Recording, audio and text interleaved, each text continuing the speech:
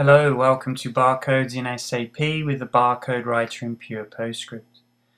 The Barcode Writer in Pure Postscript offers many barcodes. We'll focus on just 4 of these barcodes.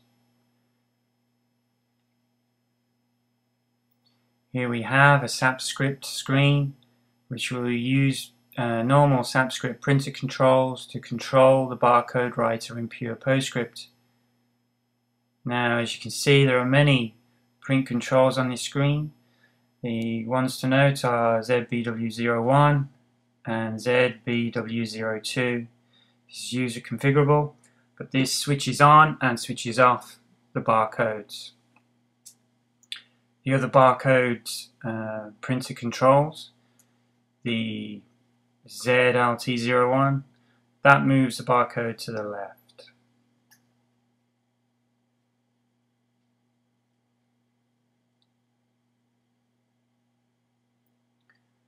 Here we have the data to encode, which is a URL.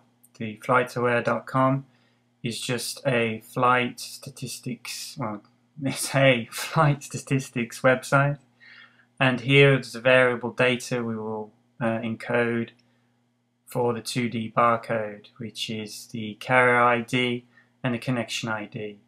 This will be used by the FlightAware website. So here we go, and generate the QR codes into a PDF document, which obviously can be printed. Call it QR code 1, and that document now will open. Here, once it's generated, we will open it, and as you can see, many QR codes are generated with the connection ID and the flight ID.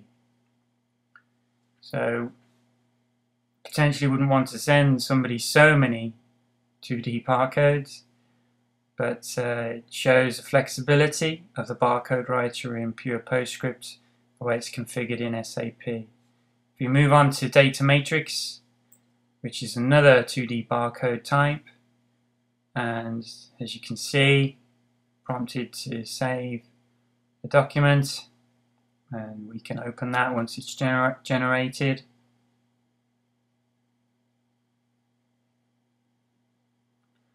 Again, here we have exactly the same document, but with data matrix barcodes.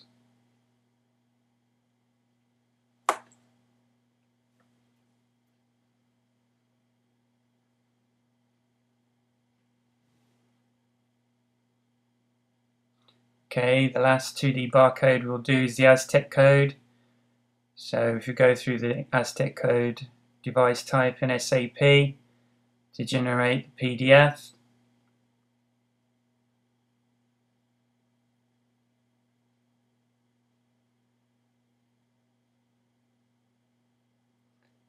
and once that's created, we can open that document and again, exactly the same information we're encoding here, so we can use the same document, same device type. For the Aztec code, we'll generate the Aztec codes. So as you can see, it's quite flexible to generate so many barcodes from Barcode Writer in Pure Postscript. So now we're just going to move on to the Japan post, as I'm actually in Japan at the moment. Just picked the Japan post barcode purely for demonstration purposes. I think that actually can scan these in, but this will use this one just to show the flexibility of the printer controls to generate and place the barcode within the document.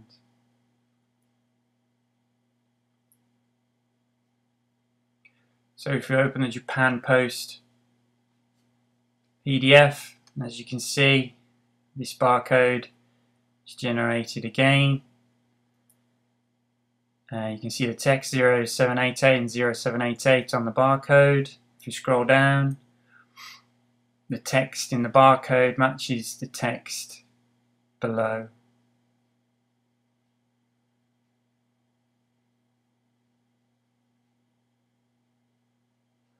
Okay, so if we wait a short while we set up, while I set up the screen and demonstrate the printer controls to actually move and adjust the barcodes within the document using printer controls within the sapscript transaction. So if you just find the correct sapscript and change the document, go into the text elements,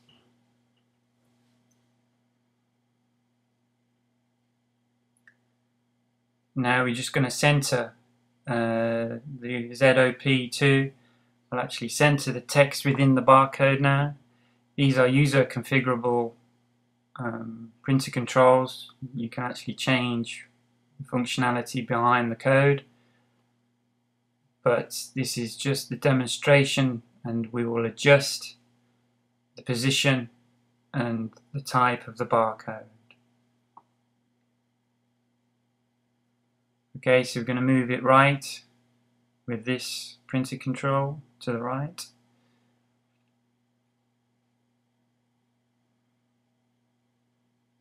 If we activate the sapscript,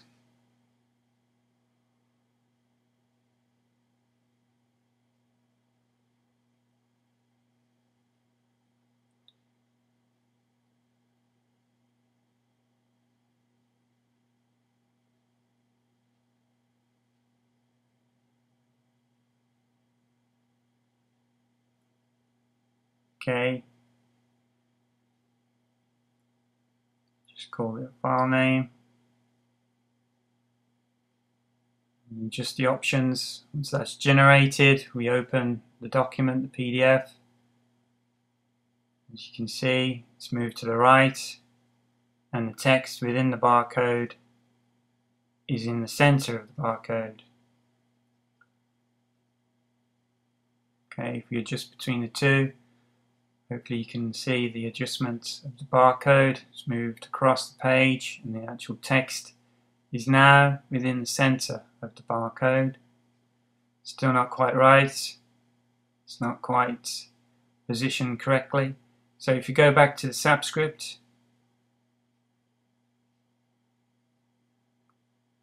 and use another printer control,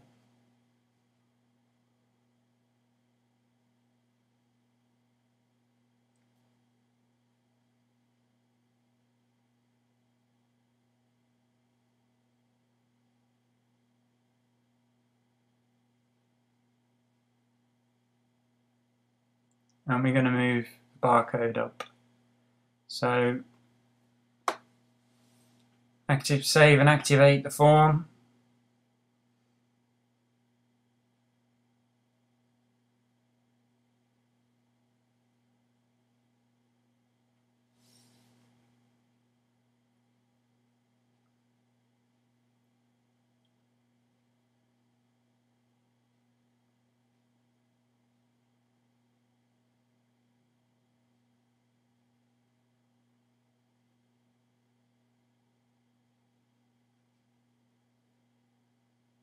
And there you go. The barcode now is clear of the text below. As you can see, using simple, straightforward printer controls, we have the control to move the barcode within the document.